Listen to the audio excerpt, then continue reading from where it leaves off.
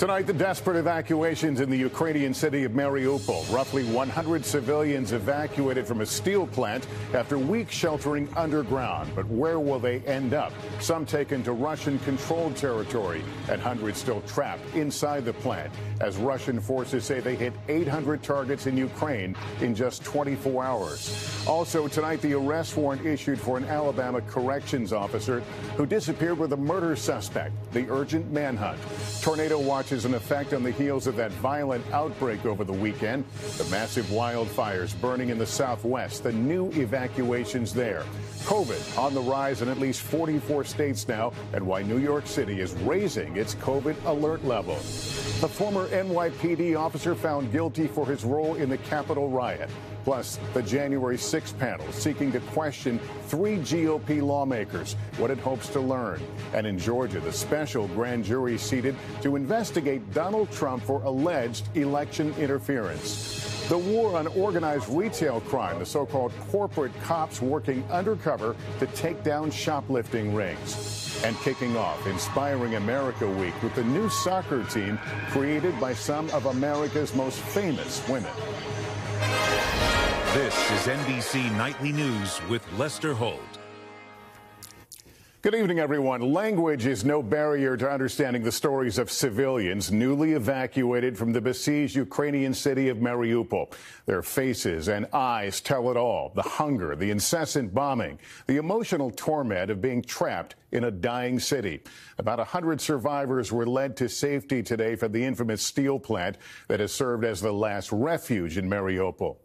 New commercial satellite images reveal the near-complete destruction there. Ukrainian soldiers say many more civilians remain trapped in the plant, including children, all while Russia claims to have intensified its attacks elsewhere. Still, U.S. defense officials say Russia's progress in seizing territory in the east of Ukraine has been anemic, moving into areas to declare victory, only to leave and allow the Ukrainians to reclaim them. Kelly Kobiea is there tonight with the latest. Their stories of survival inside this steel plant are harrowing. There were 40 of us, this woman says. We boiled 2 buckets of soup, and that was our meal for the whole day. She's now made it out of the city, one of the roughly 100 civilians evacuated from the rubble of Mariupol's steel plant. All the time we were in the bunker, they were bombing, Olga Savina says. New satellite images show the plant, like most of the city, almost completely destroyed by Russian forces. The last Ukrainian soldiers holed up in the plant say more civilians are still trapped here. It's around 20 children, we counted, and hundreds more adults, he says. But tonight it's still not clear where the evacuees, escorted by the UN and Red Cross staff, will end up. Russia says they were taken to Russian-controlled territory and that those who want to leave can. Ukraine's President Zelensky tonight says he warned the UN. The agreement with Russia is that these people can come to Ukrainian-controlled territory. Let's hope so, he says. Meanwhile, Russian forces say they hit nearly 800 targets in Ukraine in 24 hours, including shipments of Western military aid. The shelling in Kharkiv, relentless. Valentina, a medic in the city, told me. We haven't safety. You don't have safety. Yeah, you may die at the next minute. And it's our life now. Though tonight, a senior U.S. military official describes the Russian progress in the eastern Donbass region as minimal. And tonight, Russia is facing outrage from Israel, the country demanding an apology after the Russian foreign minister appeared on Italian television saying Hitler was part Jewish. The Israeli foreign minister calling the comments unforgivable, scandalous, and a terrible historical error. Kelly joins us again from eastern Ukraine. Kelly, now there's word that Europe might be willing to stop buying Russian oil, which has been a huge economic lifeline for President Putin. Yes, diplomats tell NBC News that an oil embargo could be announced as early as this week after Germany reversed its opposition. But importantly, Lester, that would not include a ban on Russian gas. Lester? Kelly Kobiea tonight. Thank you. Here at home, authorities in Alabama have issued an arrest warrant for a corrections officer after they say she disappeared with an inmate suspected of capital murder. An intense nationwide manhunt is now underway. Gabe Gutierrez has the latest. She'd been named Employee of the Year 4 times, but tonight Alabama Corrections Officer Vicky White is facing new charges, including permitting or facilitating the escape of an inmate. The arrest warrant comes after investigators say she disappeared Friday from this jail west of Huntsville, along with prisoner Casey White, no relation. I would like to emphasize that this case is now a major case for the United States Marshal Service. Police say Casey White is hard to miss, 6'9", 260 pounds, and that he's often changed his appearance. Here he is just last week as he awaited trial on capital murder charges. He was already serving time for a separate 2015 crime spree that included a home invasion and carjacking. According to authorities, Vicky White falsely claimed she was transporting him from jail to the courthouse for a mental health evaluation. Today, the sheriff said her patrol car was spotted on surveillance video minutes later, nowhere near that courthouse, before being abandoned at this shopping center. This is not the Vicky White we know by any stretch of the imagination. She has been an exemplary employee. The sheriff now says investigators are looking into whether the pair may have been romantically involved or whether she helped him escape for another reason. We know she participated. Now, whether she did that willingly or if she was coerced, threatened somehow to participate in this escape, not really sure. The sheriff says the day she vanished was supposed to be Vicky White's last day at work. She'd filed retirement papers the day before after selling her home. Lester? Okay, Gabe, thank you. New and dangerous weather threats tonight. Severe thunderstorms, large hail, and tornadoes likely again in parts of Kansas, Oklahoma, southwest Missouri, and western Arkansas. 8 million people could be affected. Even more at risk tomorrow for severe thunderstorms from western Kentucky through southwest Pennsylvania. No let-up tonight in New Mexico, where large wildfires are growing across the state, forcing thousands to evacuate. More than a dozen major fires are blazing across the west, with over 1 million acres burned nationwide. Here's Miguel Almaguer. The series of exploding, out-of-control wildfires tearing across New Mexico is tonight poised to get even more destructive.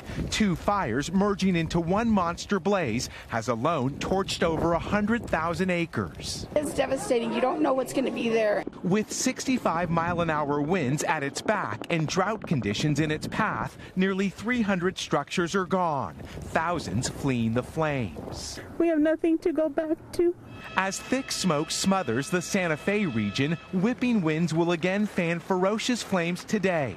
Some 4 million people in 4 states are under red flag warnings or fire watches. 50-mile-an-hour gusts fueling some of the 15 major blazes burning. The fire threat is dire. It is catastrophic. It is historic. And we need to get out of harm's way. Still early in this disastrous fire season, so far, over 1 million acres, the size of Rhode Island, has gone up in smoke. Twice as much land as this time last year. And with winds shifting, even more will be lost. We do have our lives, and I am thankful to God for that. But I miss my home. And it's just gone. Adding insult to injury, one of the 2 fires creating the largest in New Mexico was purposely set as a prescribed burn. But after kicking out of control, what firefighters were trying to prevent is exactly what they are now facing. Miguel Almaguer, NBC News. As COVID cases rise again in just about every state, hospitalizations are starting to go up as well, though nowhere near the highest levels we've seen. Experts are also keeping a watchful eye on new variants emerging abroad. Emily Ikeda has more. Tonight, COVID infections are climbing coast to coast, and it's not just the number of cases. Hospitalizations in parts of the country are starting to tick up, too. The CDC now urging residents in 56 high-risk counties to mask up. 2/3 of those areas are in the state of New York. I'm not here to stand here and say we're looking at shutdowns. I've said I'm going to protect the health of New Yorkers. Nationally, caseloads are only a fraction of what we saw in the winter. The New York City's recent numbers rival last year's Delta surge. Still, Still, the upward trend isn't stopping the season's most watched formal events, from fashion's biggest night at the Met to the weekend's White House Correspondents' Dinner. Notably absent was America's top doc, who backpedaled earlier comments when he said we're out of the pandemic phase. That does not mean that the pandemic is over. By no means is it over. A possible sign of the future, South Africa, where Omicron first popped up. Research there, which has not yet been peer-reviewed, shows new subvariants are dodging antibodies gained from previous infection. It's not going to disappear. We're going to have to learn to live with this virus as we do with influenza. So what's important to know about the cases we're seeing right now and the severity? The cases we're seeing now are not severe. For the most part, if you're still unvaccinated, you could get a severe case. A mutating virus blurring the path to normalcy. Emily Ikeda, NBC News. In Washington, the January 6th committee is asking more Republican congressmen to testify about the attack, as a former New York City police officer who took part was convicted today of assault and other charges. Ali Vitale has late details for us. Tonight, a jury finds ex-NYPD officer Thomas Webster guilty on 6 counts, including assaulting a D.C. police officer on January 6th, the first assault conviction in these trials. This as new details emerge from the House Select Committee about Republican lawmakers' possible roles in the insurrection. The House Select Committee sending letters to 3 House members asking for their cooperation: Mo Brooks, Andy Biggs, and former President Trump's doctor, Ronnie Jackson. It's not just general, gosh, we'd like to know what's on your mind, but specific areas of inquiry. Members of far-right groups texted on the 6th about protecting Jackson, writing, "If anyone inside, cover him. He has critical data to protect." Meanwhile, the committee saying Biggs attended meetings with the Trump White House about efforts to illegally overturn the election results. He also allegedly sought a presidential pardon for those activities. Both Jackson and Biggs saying they won't participate. And in Fulton County, Georgia, the legal battle begins into whether Trump and others tried to illegally influence the 2020 election. You shall give true answers. Prosecutors there seating a special grand jury today. And here in Washington, more interview requests still to come. We will ask more than 3 people. Any senators? Yes.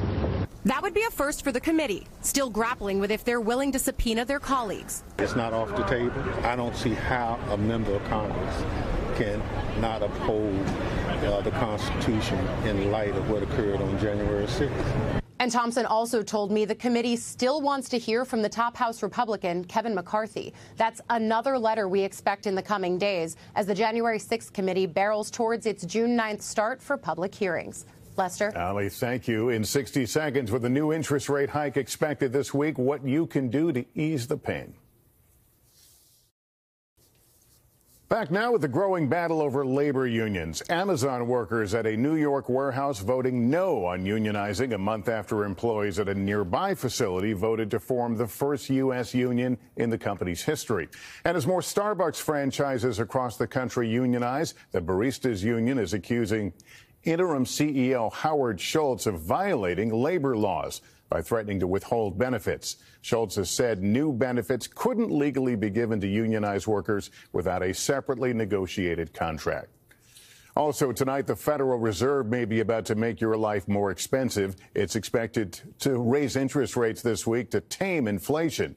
Tom Costello now with how it may impact the price you pay. In Salt Lake City, brothers Tyler and Dylan Green feel like the economy is stacked against them and their new company, Cash, that makes recreational accessories for tailgates. Supply chain delays in China, the high cost of business loans, and skyrocketing inflation are eating them alive. As a business owner, gaining more capital will cost us even more and make our margins that are already slim that much slimmer. And new loans are about to get even more expensive, with the Federal Reserve poised to raise rates by a half point this week after a quarter-point hike in March. The Fed trying to knock down 40-year high inflation that Americans are feeling every day. We understand that high inflation imposes significant hardship, especially on those least able to meet the higher costs of essentials like food, housing, and transportation. But the economy already shrank in the first quarter. The stock market, higher today, has been in a deep slide this year. This is one of the worst and most complex situations that the Federal Reserve could face, because they are effectively trying to reduce demand without tipping over the economy. With higher interest rates making credit cards and loans more expensive, experts recommend consolidating your loans. If you're shopping for a new car or home, lock in your loan rate in the next 36 hours and maybe consider postponing that big purchase. I'd say this might not be the right time. The uncertainty would make me nervous to tell them to go ahead and make those large purchases. The Fed's challenge, hitting the brakes on the economy without sending it into recession. And Tom, meantime, diesel fuel prices have hit an all-time record high. What's behind that? Yeah, $5.32 a gallon now. Analysts blame a shortage of refining capacity and the Russian oil embargo. Higher diesel costs mean higher shipping costs, which then sends prices even higher for food and everyday products. Lester. Okay, Tom Costello, thank you. Up next, battling retail theft, our investigation, why stores are turning to corporate cops to try to stem the surge. All right, we're back now with our investigation of the war on organized retail crime, a sophisticated network of shoplifters stealing billions in goods, not only driving up costs, but putting lives at risk. Vicki Nguyen now on how retailers are fighting back and the concerns. This may look like a disorganized dash, men running out of a pharmacy with bags of over-the-counter products. But police say this is a professional crew connected to a 6-state crime spree. Retailers estimate organized retail crime cost them $68 billion in 2019. Such a growing problem. Chains like Walmart, Target, Home Depot, and others employ teams of so-called corporate cops. They work with actual cops and federal agents to gather intel and even surveil suspects, recording undercover video like this. 2 women moving stolen baby formula in Florida.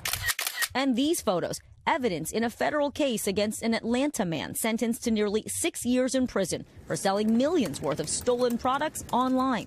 At least half a dozen states have set up task forces that include corporate cops. The idea? Build bulletproof cases and share information with prosecutors to go after crime rings. These are professional thieves. They're going to steal $50,000 to $60,000 a day. Ben Dugan leads the corporate investigations team for CVS. He says they go after big fish connected to crime rings worth $1 million or more. It's an organized retail crime epidemic. And it's threatening the safety of employees, the safety of customers, the profitability and sustainability of businesses across all of retail. These thieves steal everything from cold medicine to power tools, even high-end goods, all of it quickly and profitably resold in online marketplaces where it's hard to track down sellers. I think the average consumer doesn't think of it on the same level as the mafia or a drug cartel. Right. Do you? Absolutely, 100%. This money is used to buy weapons. This money is used to do the same thing that narcotics money is used to do. NYPD Captain Tariq Shepard leads the Metro Organized Retail Crime Alliance, a network of stores, law enforcement, and local prosecutors who share data across 3 states. What do you say to people who say, well, this is a victimless crime?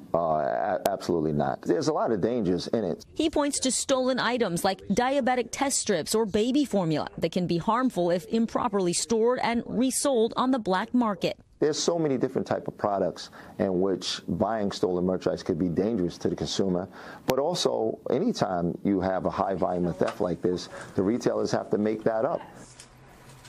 Vicki, joining me now. Are there any concerns these corporate cops could put individual rights at risk? Lester, some legal experts say these corporate cops might overstep their powers. Unlike sworn police officers, they can question you without reading you your rights. So the concern is you might say something incriminating that prosecutors might later use against you in court. All right, Vicki Nguyen, thanks so much. And up next, we'll introduce you to a team of women who are leveling the field and inspiring America. We're kicking off our Inspiring America Week with LA's new soccer team, founded by some of the most famous women in sports and entertainment. Here's Gotti Schwartz. In the City of Angels, a new team's in town on a mission. Angel City Football Club winning their debut home opener in front of a sold-out crowd. And on this team, powerful women drive the plays on and off the field. Its star roster starting with its owners, co-founded by Natalie Portman and attracting investors like Jennifer Gardner, Billie Jean King, Abby Wambach, Serena Williams, and Mia Hamm. What does tonight feel like? Well, excitement. It's a long time coming. The team's debut coming 50 years after the passage of Title IX, a law aimed at leveling the playing field for women's sports, and a road paved by greats like Billie Jean King, who says it's another step in the right direction. Is it enough? It's never enough. We're just getting started. We're only at a tipping point in women's sports, but this is a huge example of that tonight. And the new team already building a fan base transcending generations. I love soccer, and I want to support the women who are out there doing it. I think the women are better than the men. They have better sportsmanship than men. 9-year-old Rivi Borowski's mom played basketball in college and remembers when Title IX passed.